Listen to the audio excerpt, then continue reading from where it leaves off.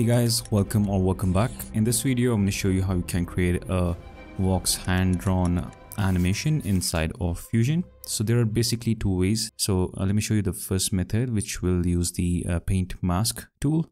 So here is my image, and after this media in one, we will add in a transform node. Let's create a simple animation on this. So make sure you're at the very first frame, which is frame 0. And in the inspector here, create a keyframe on center XY and the size.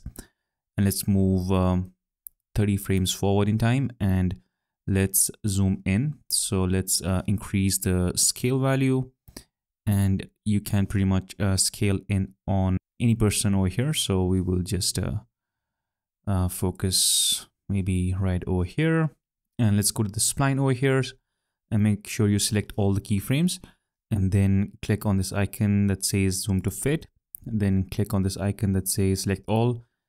Then click on the very first icon over here that says smooth. And then you can hit the T key on the keyboard to get the ease in and ease out values, and make sure that you ease it into 100 like that. All right, so if you take a look at this animation now, this is how it's going to look. Now the main thing is the animation itself. So let's add in a background node. So let's add in a background right after the transform. This will result in merge. Take a look at it. So now you can see the background on top. Right now, I'm not going to care about the resolution of the image. So this is just a weird resolution. Now it is not a 1080p or a 4K resolution. Just be careful when you are working with this project. Make sure it's 1920 or whatever resolution you're working in. So just search for mask paint tool and make sure you connect it to the background, and now your background will disappear. Now over here at the top you can see we have these icons, different icons over here. What we need is the stroke option, so just go ahead and click on it. And also notice that in the modifiers we have multi-stroke one already enabled. And that's because the multi-stroke is already enabled over here. So that's why it is visible in the modifiers over here. So you can go ahead and delete this, and you can see the modifiers is now grayed out. What we need is the stroke. So if we click on this stroke, and now you can see in the modifiers, the stroke is over here. Now just simply draw around the object that you want to highlight, or the person that you want to highlight. So let's just hand draw this. So it's just simply create a circle like that. You can see now we have the zoom in animation, and now we want to animate the circle. So let's go to the frame 30, which is where the transform keyframe ends. So we'll go to the mask paint. As we can see, we have actually two different strokes. Don't know why, but let's just disable and see which one is working. Oh, all right. So stroke 2, we don't want that, so we can just delete this, in fact. So let's just do that, and let's go to brush controls over here, and you can pretty much change the size and the softness of this brush, change the look of it. You can go to stroke controls, and you can change the size like that and increase the spacing as well.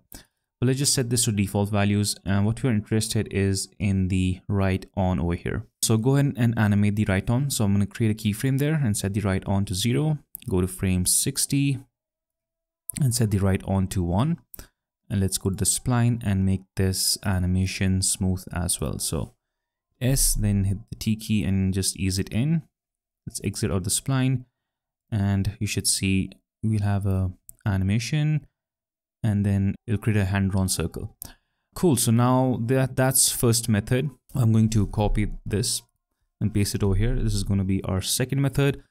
Let's take a look at it. It's the same thing that we did earlier. We will add in a polygon mask, connect it like so, and we will just zoom into the image over here and just simply create points like this. All right, and the last point, I'm going to just go kind of across like that. We will not connect it to the first point. Let's just go across. Then you just click on this icon that says select all points, and then hit S on the keyboard, or you can just click on this icon that will smooth out this shape. Now we have to uncheck solid and increase the border width like that. That's how you'll be able to create this shape. If you want to modify it, you just go to the polygon again and you can just move the points around. And as far as the animation goes, we will go to frame 30 and animate the length property. Create a keyframe and go to frame 60 and set this to 1. And let's go to the spline and make sure that we apply the easing to this. You can see at the very first frame, which is frame 30, we kind of have this this polygon already visible. So to fix this, you can either animate the level over here, or you can keyframe the border style. So let's go to the level over here. So I'm going to set this to 0, create a keyframe, and frame 30 it will be 1. Right, so there you go.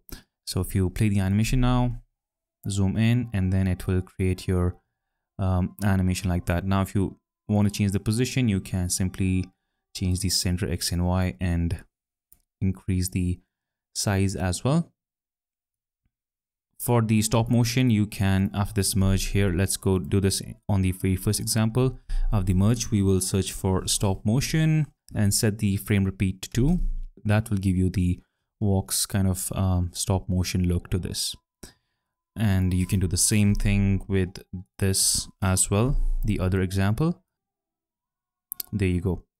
One more cool thing that you can do is in the merge over here, you can change the apply mode and set this to like overlay, or maybe you want to set this to soft light. That'll give you some interesting results. So for example, you go to background and change the color to red, or maybe let's do like a yellowish thingy. That will give you more cool looking result. So yeah, that is pretty much it. Thank you so much for watching. I hope this video was helpful. Do leave a like and also subscribe to the channel. See you guys in the next one.